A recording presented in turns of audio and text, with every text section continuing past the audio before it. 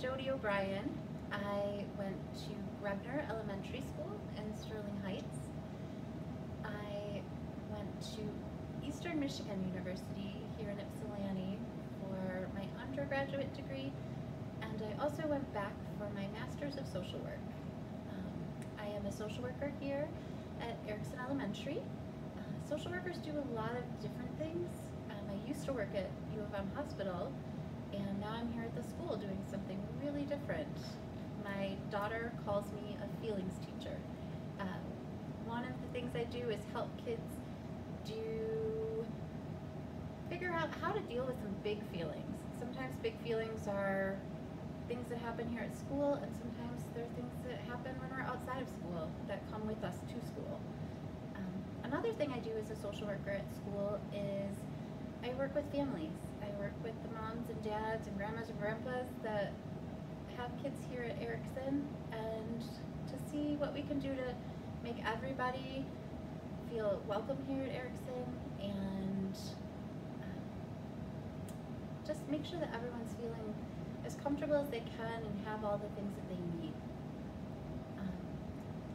One of the reasons Miss Kay asked me to read the books I'm about to read is because I am part of the Lumbee tribe, which is a tribe of American Indians out of North Carolina, Lumberton, North Carolina. That's where my grandfather was born and raised, and somewhere we used to go back and visit quite a bit. Hi friends, I would love for you to join me in reading this book, Stolen Words. It is written by Melanie Florence, illustrated by Gabrielle Grimard. And I am gonna admit I was super nervous to read this book. There are some words in it from the Cree Indian language, and that is unfamiliar to me. So I have been practicing and listening to the words, and I even have written myself some notes to try to say them correctly. Here we go.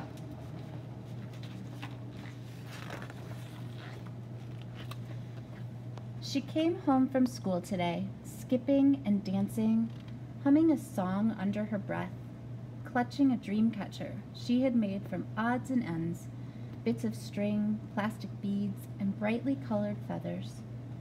Her glossy braids danced against her shoulders, swaying with her, black as a raven's wing. "Grandpa?" she asked, clutching his hand, spinning under his arm before dropping it again. "How do you say grandfather in Cree?" He stopped breathing for a moment. A lifetime to a 7-year-old. He looked down at her sadly. "I don't remember," he answered. "I lost my words a long time ago." A frown clouded her face. "How do you lose words, Grandpa?" she asked. "They took them away," he answered. She thought for a moment. "Where did they take them?" she asked. "Where they took all of us," he answered. "Away from home, away from laughter and soft words, away from our mothers who cried for us." She reached for his gnarled hand. "Who took you away, Grandpa?" she asked quietly. "Men and women dressed in black, talking to us with words we did not know," he answered. They reached home and sat on the stairs together. "Where did they take you, Grandpa?" she asked. "Away to a school that was cold and lonely, where angry white faces raised their voices and their hands when we used our words," he answered. "They took our words and locked them away, punished us until we forgot them, until we sounded like them." Harsh, sharp words, so different from the sound of our beautiful ones. She touched his weathered face, tried to wipe the sadness away with her soft hands.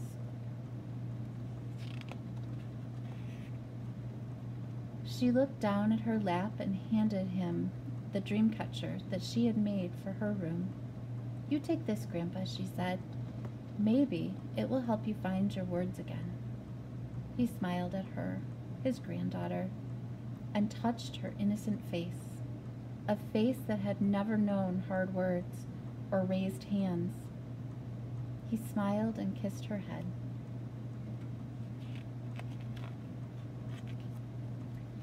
The next day, she skipped out of school again, smiling widely at her grandfather.